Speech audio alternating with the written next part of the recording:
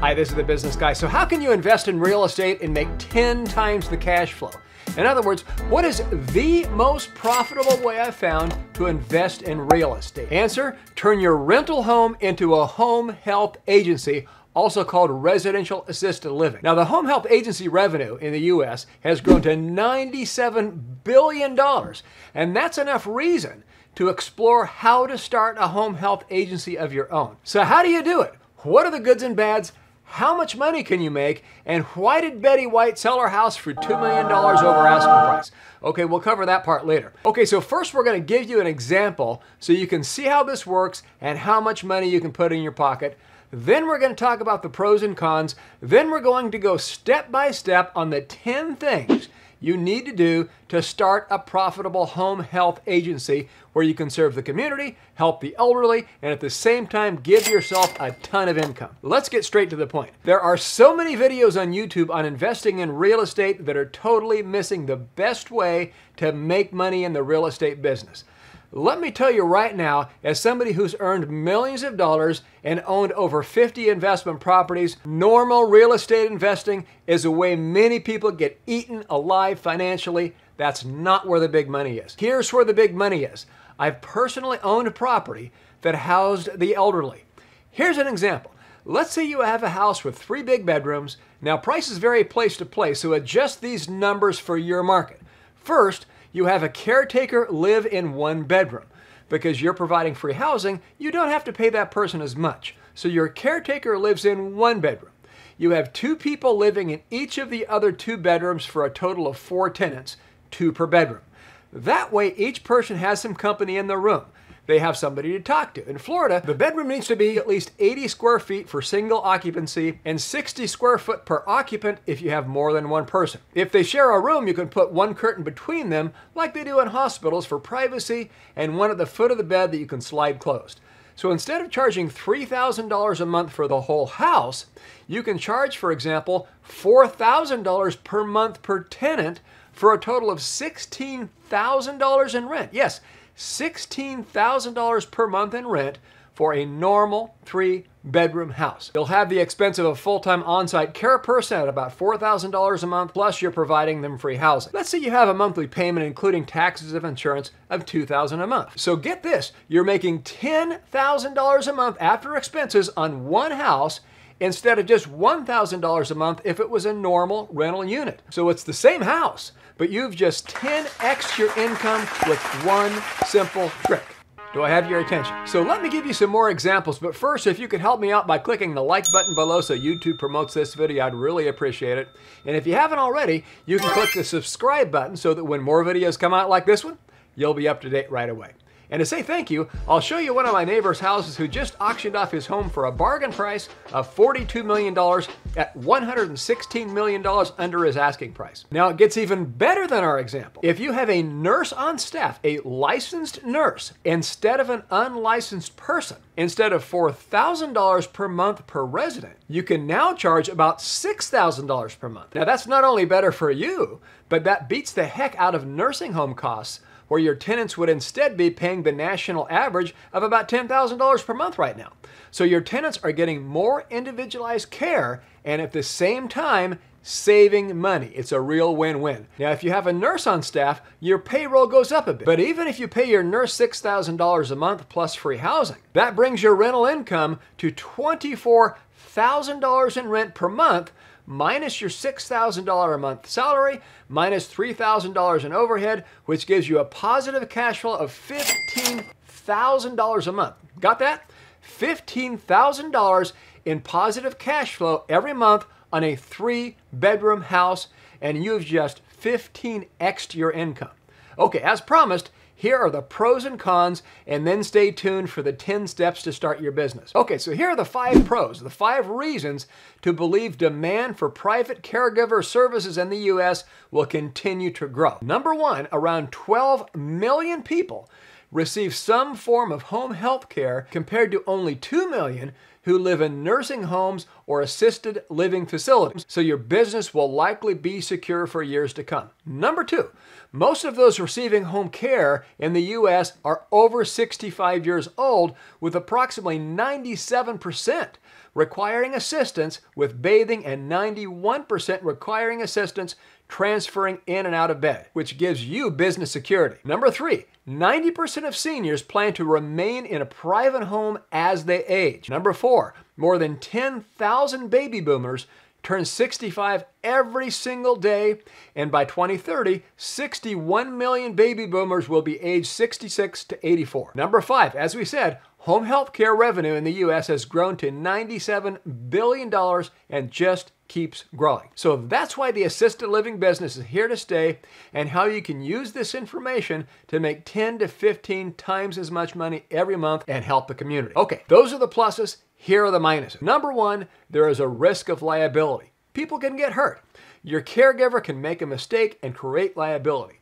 So we're going to tell you exactly what to do and how to use LLCs to protect yourself from lawsuits. Plus, the most important thing is put your tenants first. Keep them safe and happy. So if that's your focus and you're following these steps, the money part will usually take care of itself. Number 2, it's a regulated business. So be sure to know the laws and seek legal advice from an attorney and tax advice from a CPA before doing anything here. And number 3, you will have employees working 24/7, 365. So we cover the pros and those are the cons. Okay, now as promised, pay close attention to the 10 steps to getting started.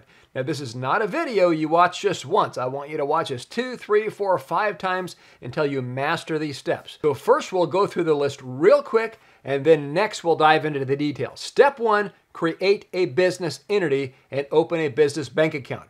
You need this for legal protection, and it makes it a lot easier to sell your business. Call us. That's what we do. We set up LLCs. Now don't call us and ask us about the home health business. We don't give advice on that. Just call us at the number below and we can set up your LLCs. More details later. Step 2, set up a website. This is your main source of advertising. Step 3, draft a formal business plan.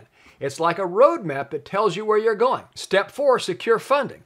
Use as little debt and as much cash as you can, but most people will need to borrow money at least to buy the house you'll use for your first agency. Step 5, get a business license. Now this varies. In some states, you can get to work right away. In places like California and Texas, you'll need a license. Step 6, obtain adequate insurance. It's a high liability business, so protect yourself with an LLC plus insurance. Step 7, develop a sales and marketing plan.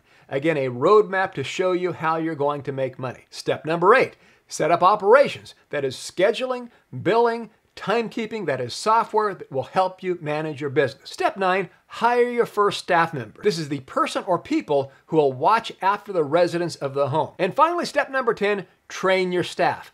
Have a manual that complies with the laws of your state and that teaches your employees the rights and the wrongs. And at the end of this video, I'll tell you exactly where to go to get and give the proper training easily. Now, not only have I been in this business, this has hit close to home.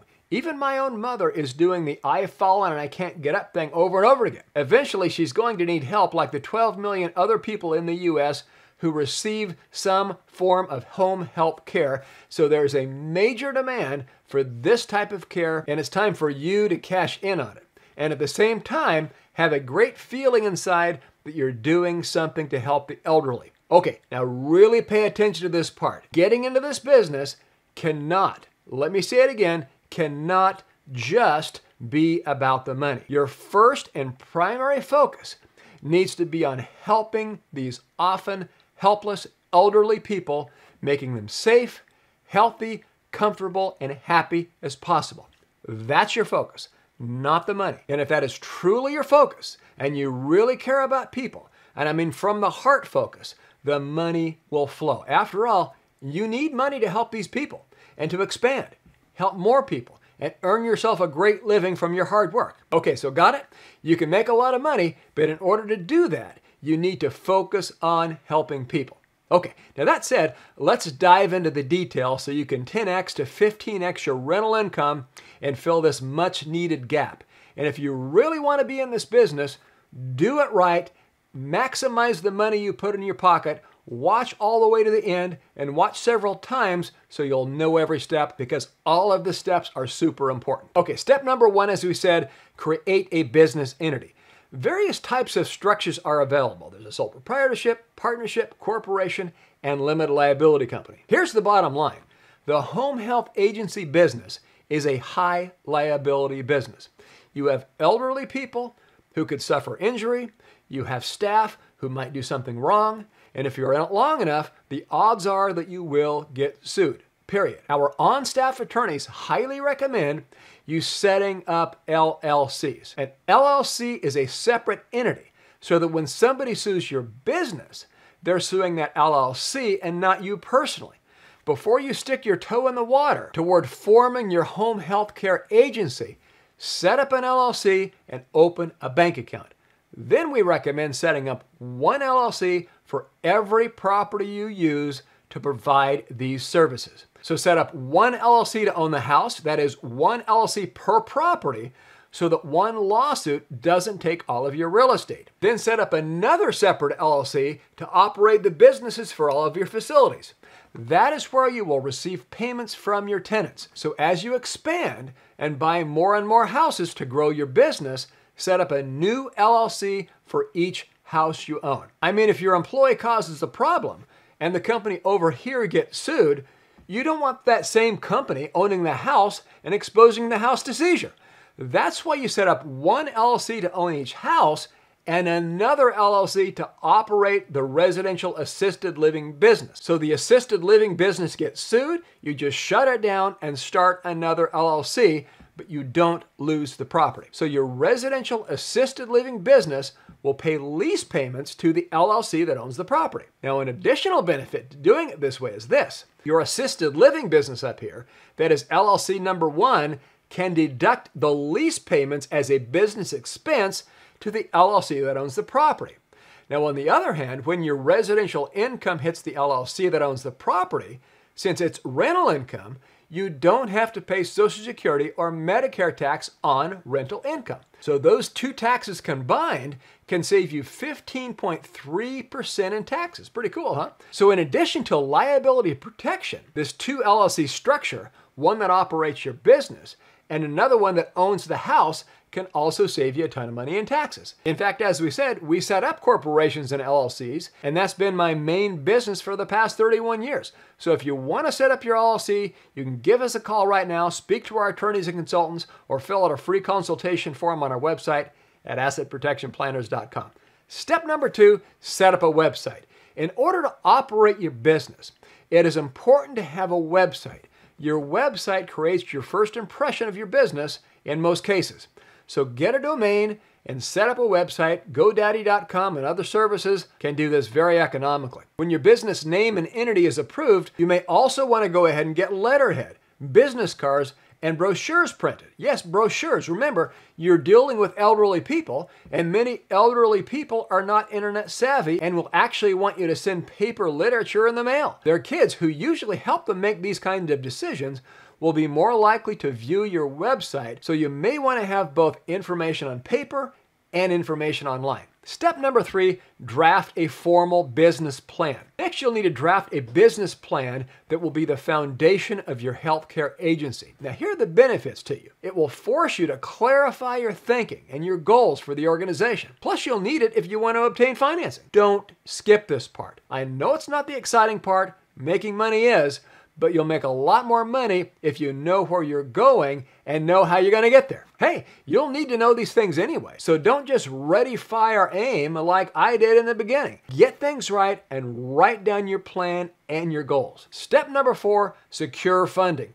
One of the primary reasons new home care businesses fail is the lack of working capital during the startup phase, plus the cost of the house that you'll buy to serve your tenants. Alternatively, you can rent a house in the beginning to provide these services as long as the landlord agrees in writing. Now, many banks are more than willing to lend money or partner with somebody who can, so you want to make sure you have a solid financial plan so the banks will take you seriously. Step number 5, get a business license. The non-medical home care business forms and licenses you'll need vary state to state, so find out the requirements of your particular state. At a minimum, you'll usually need to attend a specific training course and become certified in CPR and AED. AED means make sure you and your staff know how to use a defibrillator. In some states, you don't require any other special licenses, but in others, you may need to take additional courses for personal care and caregiver training. Step number 6, obtain adequate insurance. Now, it's essential to obtain adequate insurance. At a minimum, you'll need professional liability insurance. This protects you from the claims of negligence, malpractice, or incompetence. Step number 7, develop a sales and marketing plan. 3 market segments should be at the center of your marketing plan. Number 1, older adults and seniors.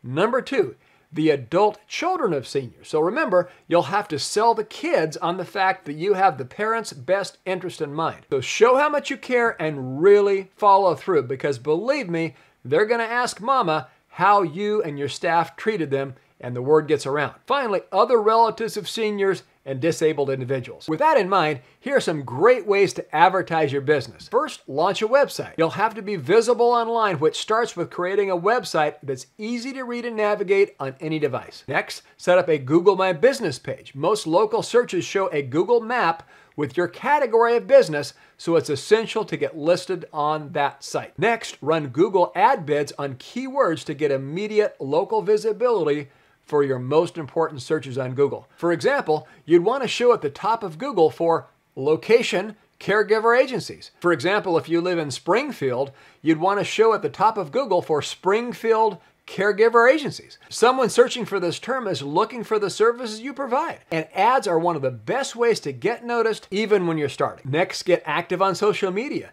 Use the social media channels where your target audience is active to start engaging them with helpful content about your services and care packages. Okay, step number 8, set up operations, scheduling, billing, and timekeeping. You can use software, and you'll need this to set up your back office operations, including accounting, billing, payroll, scheduling, and timekeeping software. There are part-time services that you can hire to do your bookkeeping. Step number 9, hire your first staff members. Since your home healthcare business provides personalized care services to patients, you'll want to hire employees who reflect your vision and provide the best possible care.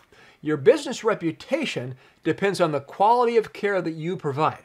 Healthcare professionals commonly employed in home healthcare include certified nursing assistants and home healthcare aides and actual nurses. There are great websites such as Indeed.com that you can use to hire and screen applicants. You'll also want to buy an insurance bond on all your employees if you can. And finally, step number 10, train your staff. Home healthcare agencies have to meet compliance requirements in different states. For example, Care Academy is an online training platform that is approved in all 50 states. Agency owners can enroll employees and monitor their progress. So that's a great resource to use to train yourself and your staff. And at the end of the training, caregivers will be compliant and authorized to provide services in their state. Get started today. With the demand for private caregiver services to continue rising, now is the perfect time to start your home healthcare agency or assisted living facility. As long as your focus is on helping people, I don't know of a better way to make money when you invest in real estate. Please like, subscribe,